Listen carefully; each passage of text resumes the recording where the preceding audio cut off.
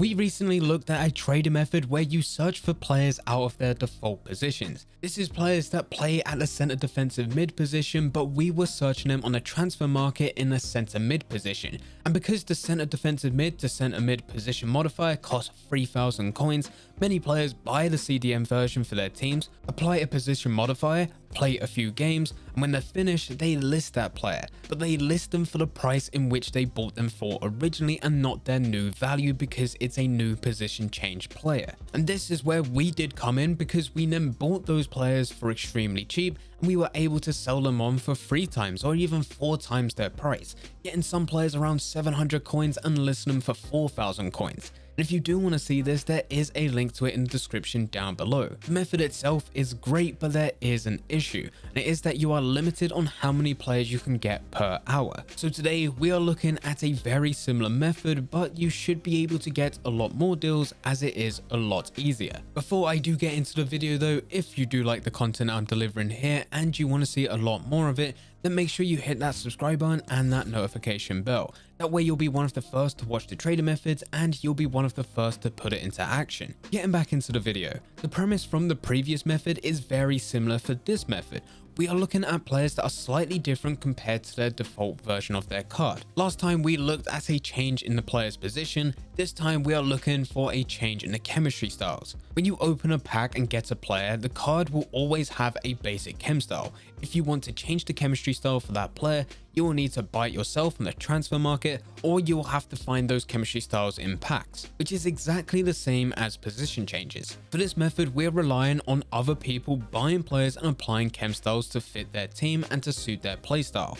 After they play for champions, play in division rivals, complete what they want to do, or get bored of playing with their current team, that person will list those players on the transfer market and list those players for a price that was very similar to what they bought them for, and forgetting that they've got a new price because it has a chemistry style, which is also very similar to the previous method. But one thing that isn't similar is how much profit you can make from this. The previous method did allow us to make 3, maybe even 4 times as many coins as what we was able to put into it. We were buying players for just 700, 800 coins and then listing them for 4,000 coins. But we were looking at getting around about one of them every 5 to 10 minutes. With this method, we're not going to make as many coins on just one card, but we should be able to get them a lot more often. So the method itself, you want to find a player and go through each of the chemistry styles that is suitable for that type of player. What I start out by doing is thinking of what type of position I'm looking for and then head over to FootWiz to get a list of different players. So for the clips in this video, you are going to see me looking for strikers and centre backs. So the first thing I did was go over to FootWiz, select position at striker, quality, rare gold, and then look at the leagues being the Premier League, Ligue 1, Serie A, Bundesliga and La Liga. This will give you the best strikers within the most popular leagues. If you are to look for a different type of position, what you'll do is just change the position but keep it as rare gold and also keep it at the leagues. You can look at other leagues if you really want to, but the issue is it may take a lot longer to sell. As these are the top 5 most popular leagues, you have a higher chance of selling these players, as there's a higher chance that players are looking for these types of cards with these types of chemistry styles. This is just my recommendation. I also recommend sticking to positions which are used in a lot of formations. So for the majority of formations, you're always going to need a striker, a centre back and a goalkeeper. But just like the previous point, you can look at other positions. It just might mean if you look at other positions, it might take a bit longer to sell because not as many people are searching for them. When you set up on FootWiz and have a list of players, just go down the list and search each player's name on a transfer market on FIFA with specific chem styles. In this example, I'm using strikers and the hunter chem style. I'm just going through each one searching for those parameters. When going through this, you'll realize that some of these players only have a couple on the market, whereas other ones have page after page after page. And what you want to do is just go through and compare the prices. If I search a specific player, a position striker, a chem style hunter, and all the players are listed at 3,000 coins, but there is one listed at 2,000 coins, you want to buy that one at 2,000 coins and list it for around 2,800 coins.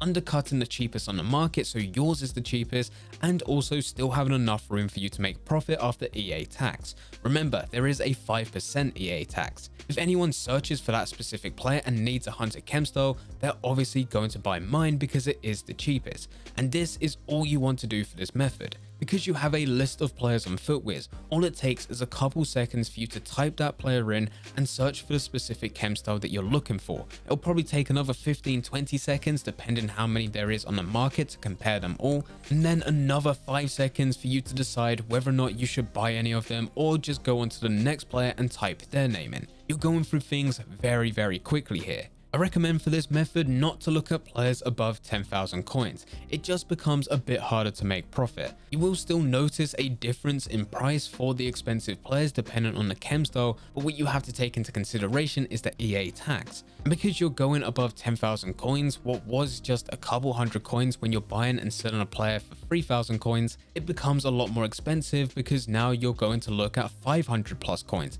If you go any more than that, it can go to 1,000 coins plus. So you need a much bigger gap compared to the price you buy that player for to the price you sell that player for. And it just becomes a bit harder to make profit. It's not impossible, it's just a bit harder. If you did watch the previous method where we changed positions, you might notice that you can make a lot more coins per card. We were able to get players for 700 coins and list them for 4,000 coins. This is unlikely to happen with this type of method, but you will be able to get 10 times as many players per hour compared to the previous method. So instead of timesing your coins by 3, 4 or even 5, with this method you're looking at making a couple hundred coins going up to 1,000 coins per deal, but you'll be able to get a lot more.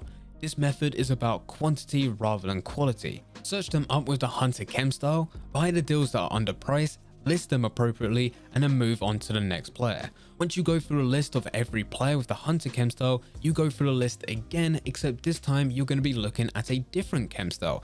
And you're just going to go through every single player, buy the ones that are underpriced, list them appropriately, move on to the next player. As said in this video, we are looking at strikers and centre backs, with strikers having a hunter chem style and centre backs having a shadow chem style. But you can look at any position with appropriate chem styles. What I recommend is if you're looking for a forward, you're going to either want to look at hunter, sniper, deadeye, marksman or finisher. For midfielders, you'll want to look at artist, architect, powerhouse, maestro, engine and catalyst.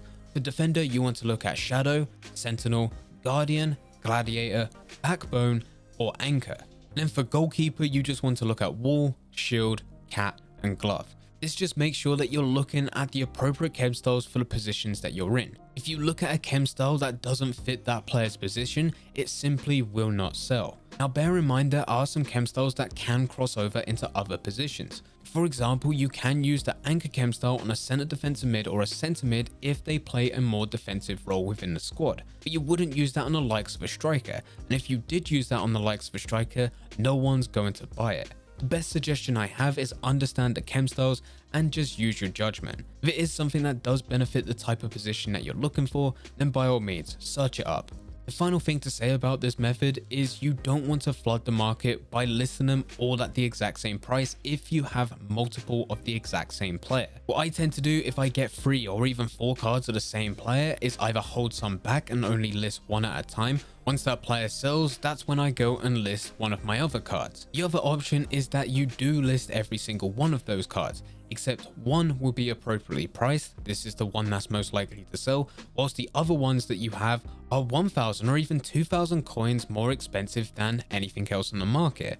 That way you are forcing anyone that searches for that specific player with that specific chem style to buy your cheapest version. Once the more expensive cards do expire, you can bring one of them down to something more appropriately priced for that specific player and still keep the other 2 that are expensive. This way you're not flooding the market with them all being at the exact same price. I have had issues before where I've managed to buy 3 or even 4 of the exact same player, list them all for the exact same amount of time and the exact same price, and someone has come across and just undercut me.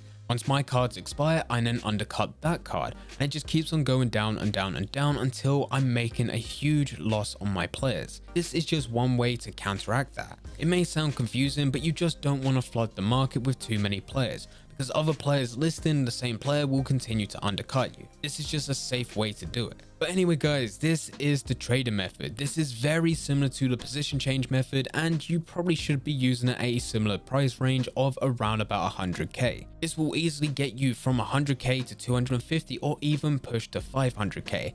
And I probably should have done a video back when I did the position modifier, but there was other videos to do, so we tend to push that one out and then look to other things. Now I'm coming back and just showing you how to do this as well. In a very short amount of time for recording clips for this video, I did get quite a lot of players and we made a very decent amount of profit. If you were to spend a bit longer, maybe looking towards an hour or even 2 hours plus, you should be making a lot of coins out of this. But anyway, that is the method. Thank you very much for watching. I hope you guys did enjoy. If you did enjoy, don't forget to leave a like and subscribe. But for now, I'm going to see ya.